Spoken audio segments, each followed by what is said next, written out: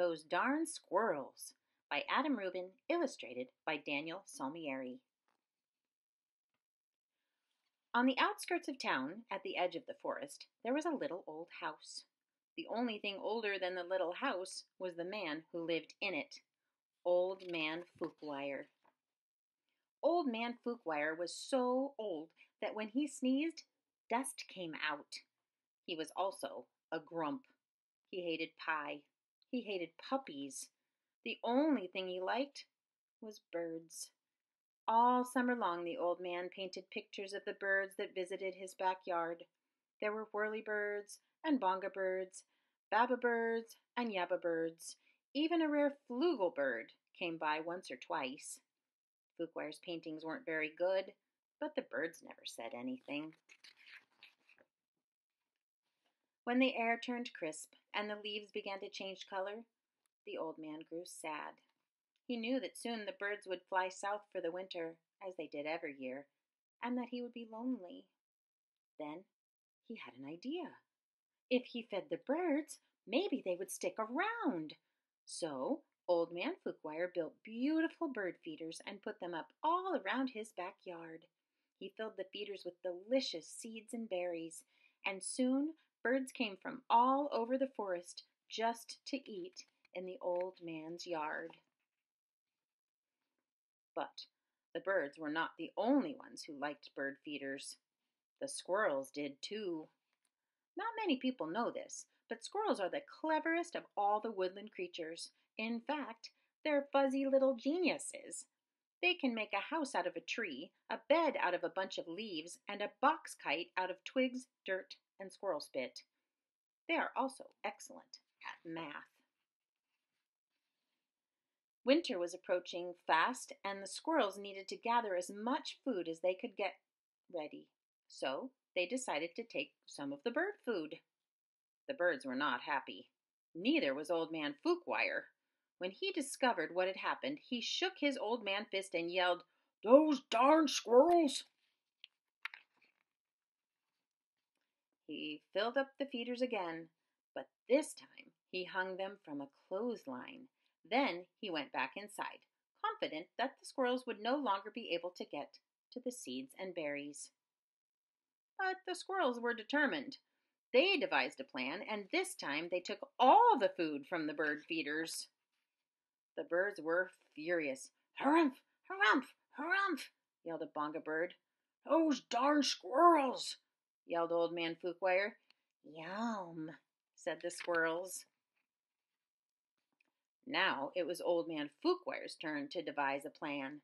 He went to the general store to get supplies. He bought lasers and clamps. He bought wires and springs. He bought all sorts of tools and built a veritable fortress around his bird feeders. Then he refilled them very carefully. "Na, na, na, na, na," snorted the flugel bird.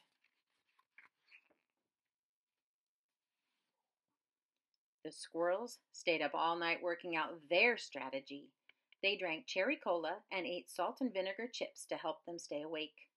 Finally, they had it. The perfect plan. They put on their tiny helmets and prepared to launch themselves into the air, over the fence, between the lasers, and onto the bird feeders. The first squirrel misfired and hit a tree. The second squirrel went too high and landed in a bucket. The third squirrel sailed clear over the house. The birds laughed and laughed. They each had one last delicious mouthful of seeds and berries from the old man's feeders. Then they flew south for the winter, just as they did every year. Said the flugel bird. After all the birds left, Old Man Fookwire was lonely, just as he was every year. He fixed himself some cottage cheese and pepper, his favorite snack, but he was still lonely. When he looked out the window, the squirrels could tell that he wasn't happy.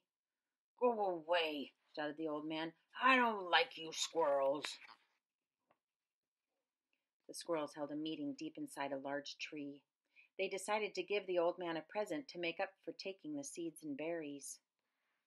Now, not many people know this, but squirrels are not only fuzzy little geniuses, they also collect just about anything they find on the ground. These squirrels had a vast stockpile of spectacular junk to choose from. But what would Fuquire like? Bottle caps? Popsicle sticks? Postage stamps? Finally, they had it. The perfect gift. The squirrels stacked all of their loose change on Old Man Fuquire's doorstep.